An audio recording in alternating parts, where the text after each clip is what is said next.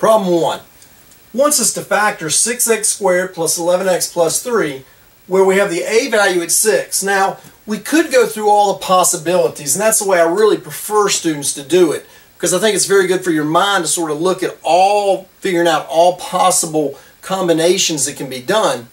But there is a method, and I call it the busting B method. And some students like it. I don't really like it because, again, you don't really understand what's going on. But I'm going to show it to you anyway.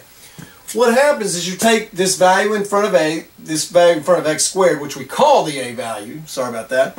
The 3 is the c value. We multiply these. That gives us 18.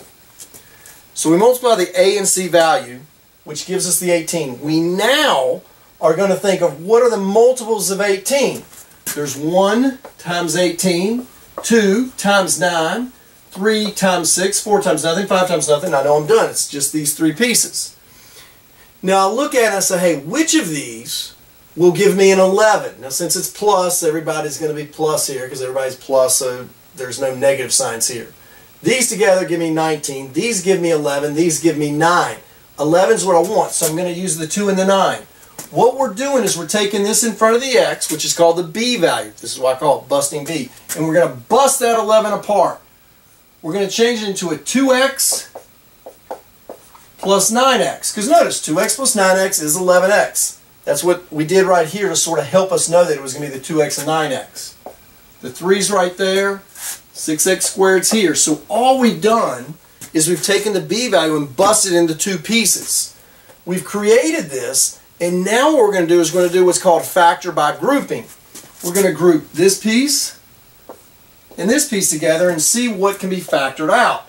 Well, it has a 2 and a 6. Both have a factor of 2, so a 2 can come out. X squared and an x, so an x can come out. That'll leave behind. 2x times a 3 will give you the 6, and then another x to get the x squared, because 2x times 3x is 6x squared.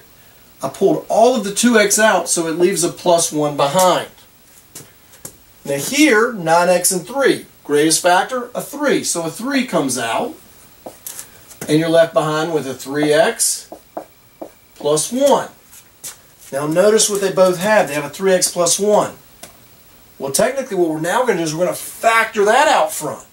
So if we pull the 3x plus 1 out, it's gone here and gone here, and you're left behind with the 2x plus the 3.